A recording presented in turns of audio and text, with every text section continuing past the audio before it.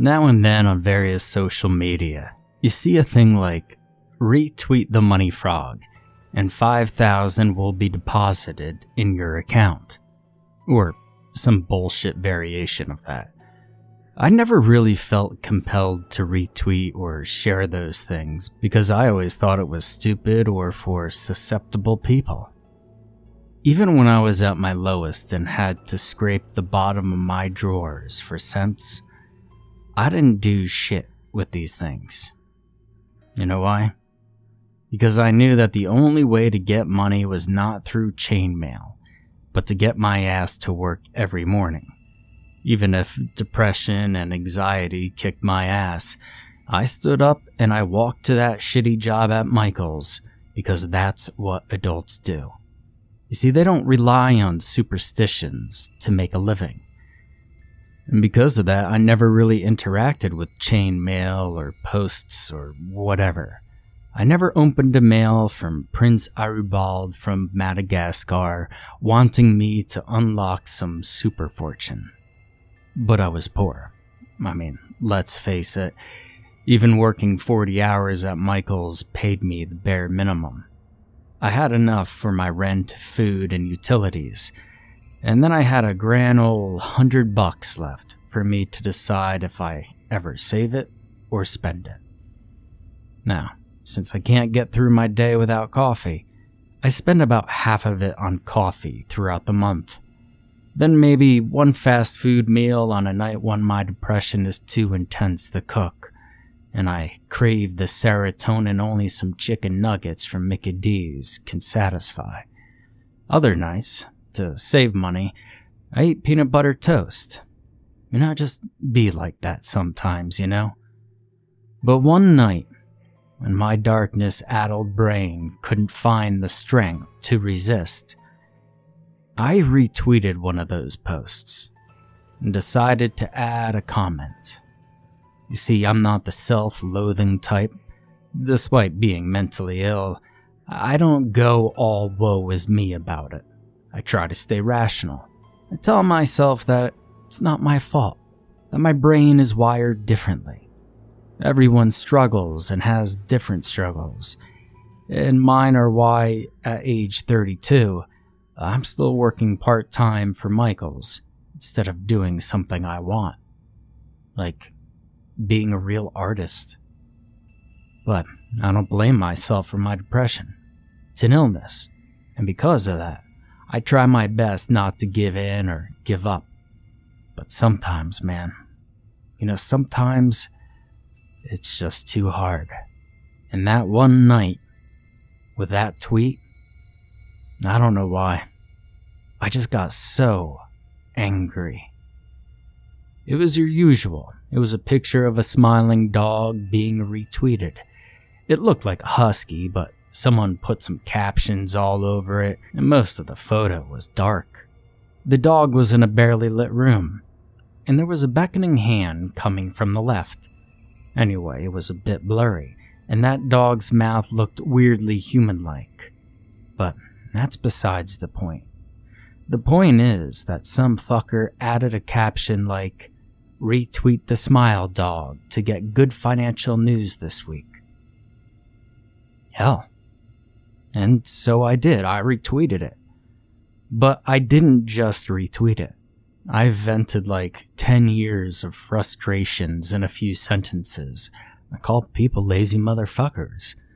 Said that nothing good would come out of this tweet and that people just needed to get out their asses no matter how hard it was. I mainly was venting for myself. Probably trying to convince myself that, yeah, all I needed to do was get off my ass. But I quickly realized that this would bring me backlash. So not even 5 minutes after posting my rant, I deleted it. I felt utterly drained and laid on my back, staring at my ceiling for maybe an hour in the darkness of my room. I eventually turned off my laptop and went to sleep without bothering with a shower or brushing my teeth. I'd do it tomorrow, I thought, since Saturday was a day off anyway, and I didn't need to show up to work. I woke up the next day, around noon, feeling as exhausted as if I hadn't slept a wink.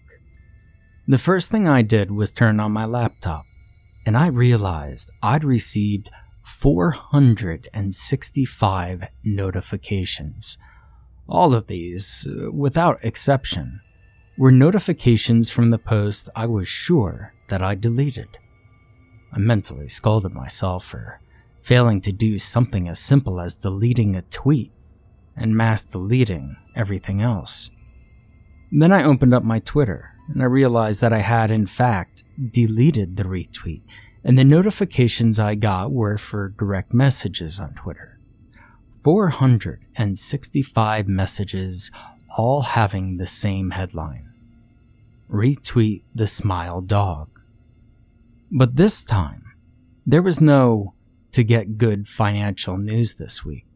Just 465 messages of this goddamn weirdly smiling husky and a link to the original tweet. I got angry again and closed my laptop. Someone probably saw my rant and decided to troll me. Someone had a lot of fucking time on their hands to be sending 465 messages with the same line and link. I mean, isn't there a messaging limit on Twitter? And so I decided to use my phone instead, since looking at my computer pissed me off. I was going to play some Final Fantasy gacha on my cell phone instead, since I didn't have the motivation to get out of bed, pee, brush my teeth, and start the day. When I opened my phone, my eyes widened in disbelief. 465 text messages. And guess what all of them were about? I mean, did I get doxxed by that Twitter maniac? The constant beeping of the notifications as the messages came in drove me insane. So I muted my phone and mass deleted them again. Also, I'd like to say that 465 is a random number, but it wasn't. It's my wage. That's what I make in a week's worth at Michael's for working about 30 hours. 6 hours every day from 10 to 4. It would be a good wage if I worked full-time, but they didn't want to give me the full-time employee's benefits, and that goddamn smiling dog was mocking me. What? If I retweeted it, it would have had my boss giving me the full time I demand every 6 months since I started working there 5 years ago? It was a joke. I got even angrier thinking about it. And to those of you who feel ticked and want me to find another job, thank you for forgetting that I'm mentally ill. Do you know how much I need stability in my life? I don't want to switch jobs when I've been at Michael's for 5 years, and this is the only thing that keeps me from going insane. So I turned off my phone instead. Spent the rest of the weekend busying myself, drawing, or doing things that gave me instant satisfaction, like playing games on my PS4. Now things went from bad to incredibly worse when Monday came, and I went into work. Everyone at Michael's got a month's notice. Michael's was relocating to the next town in the new mall they'd just built. Of course, we could keep our job if we desired, but the shop would be smaller, and the positions would be limited. Instantly, I felt my back being covered in sweat, and the fear of losing my employment washed over me like a tsunami, breaking all the walls I built around myself. I saw the dread on my coworker's face, and I knew it was a time-sensitive question. I needed to talk to my manager about getting a job at the new location as soon as possible, but with my continuous asking for a full-time position, I might have shot myself in the foot. I knew he thought I was annoying as fuck because every time I tried talking to him, he looked exasperated. I felt the ground dissipate under my feet because I was slowly convincing myself I wouldn't be able to keep my job at Michael's, even though I depended on it for everything. Not just finances, as I said earlier, for stability. It might not be my dream job, but damn, It was the only thing I had going on in my life. I couldn't lose it. My lips and tongue went dry, and it almost hurt when I swallowed. If I can even call it that. See, the knot in my throat was tight, and my heartbeat was so loud that I could barely hear the manager as he said the company was evolving, and great things were waiting ahead. My head was spinning, and as soon as he finished his speech and told us to get to work, I went to the bathroom to splash some cold water on my face. And then I walked straight to my manager. But I wasn't the only one. 3 of my coworkers were already there, and he was telling them to get to work, that we could all discuss that on our off time. I went to work, and those hours were the longest of my life.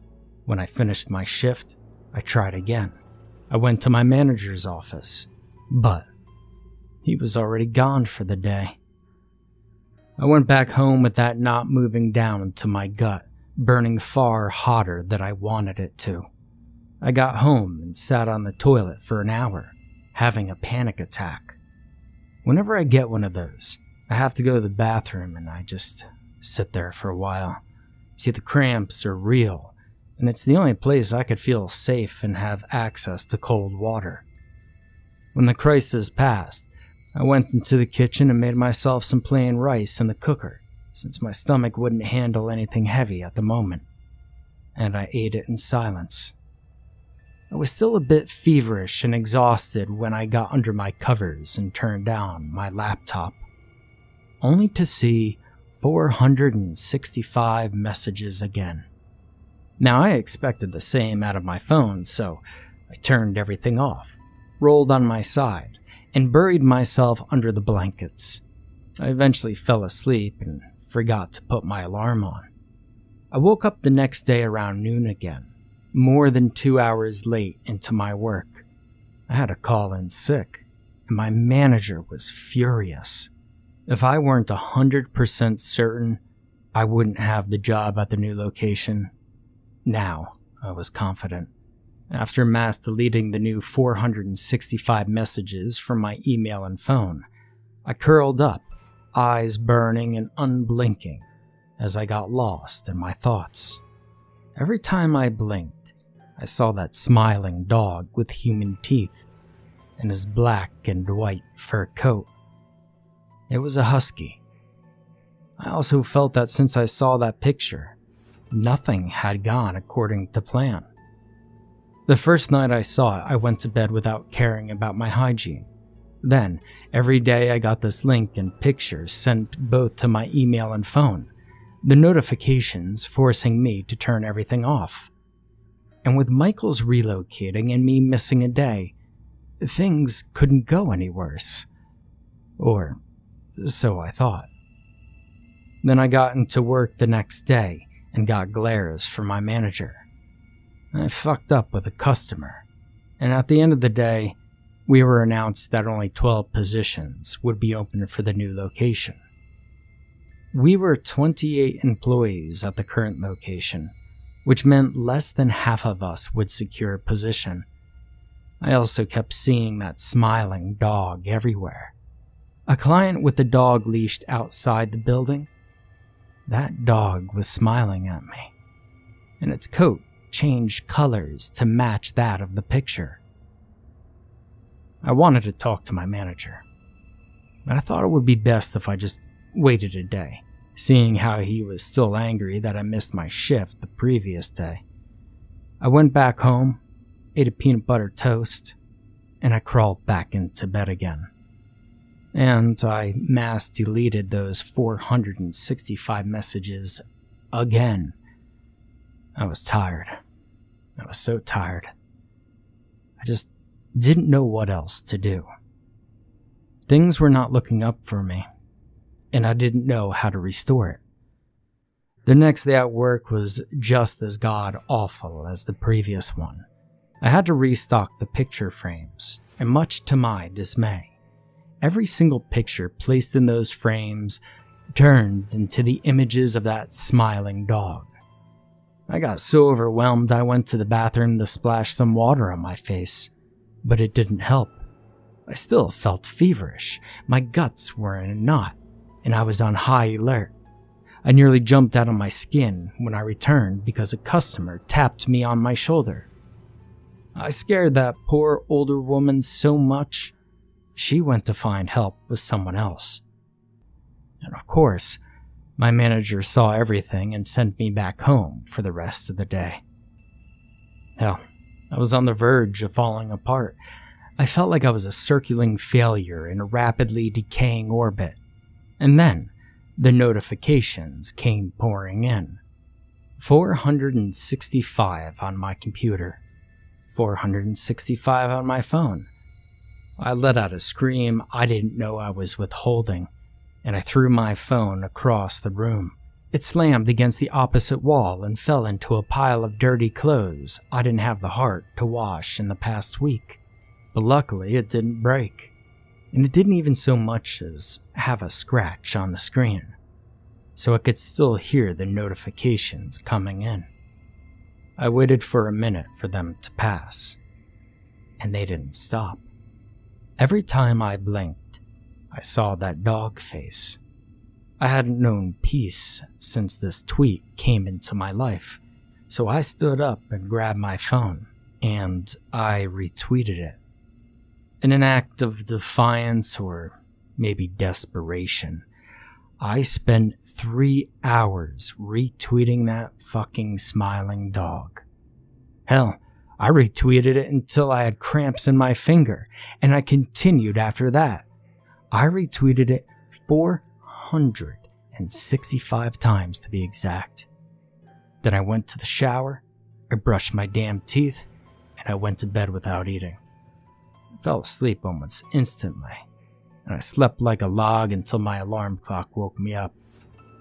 I went to work, and my manager came at me instantly. I was sure he was going to fire me, but at this point, well, I was too exhausted and drained to feel anything anymore. All the panic I had the day before was gone, and that morning, when I woke up, there were no notifications on my phone or laptop. I'd at least managed to get rid of the smiling dog. But I got pulled into my manager's office, pretty sure that I was going to lose my job. That he was just going to give me my slip. So, you wanted a full-time job, didn't you? Shit, my ears must be playing tricks on me. As we said yesterday, we only have 12 positions at the new location. You've been with us for more than 5 years, and on those 12 positions, 3 are full-time. Do you want one? My manager laughed, seeing my surprise, but the rest of our discussion is still blurry to me. The bottom line is, I got a full-time job now, and I'll be moving to the new location. Hell, I can't help but think that retweeting that smiling dog for good financial news this week had to do something with it. Everything turned to shit when I retweeted and deleted, but now that I retweeted, I know it's stupid just because it's chainmail, but what if